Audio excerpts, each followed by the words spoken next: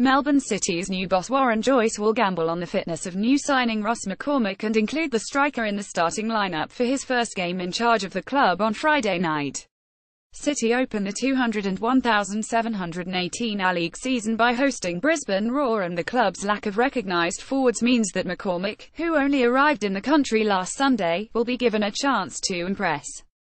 Melbourne City coach Warren Joyce: "The only thing we can look at is the here and now." Photo Darien trainer: the former Scottish international is on loan from English Championship side Aston Villa, where he is out of favour.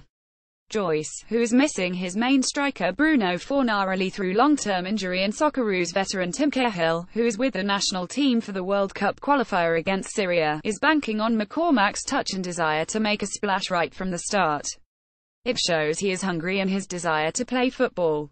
It's positive that he was prepared to uproot and come here. It's a great test for his character that he is willing to test himself and go again," Joyce said as he praised his new player's willingness to shrug off jet lag and make his debut.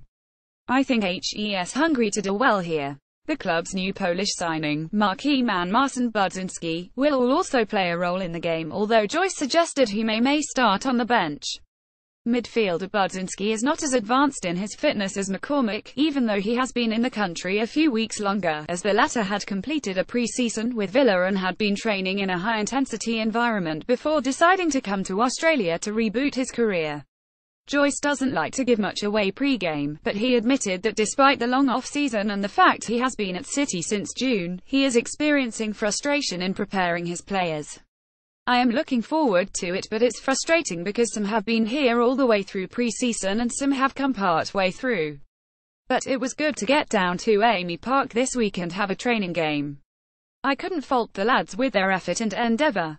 We have had to deal with some curveballs like Bruno's injury in the Sydney game was a massive disappointment. We didn't have any forwards and we didn't perform," he said, referring to the club's 20 loss to the defending champions in an FFA Cup quarter-final. "That was the one real gut-wrenching disappointment.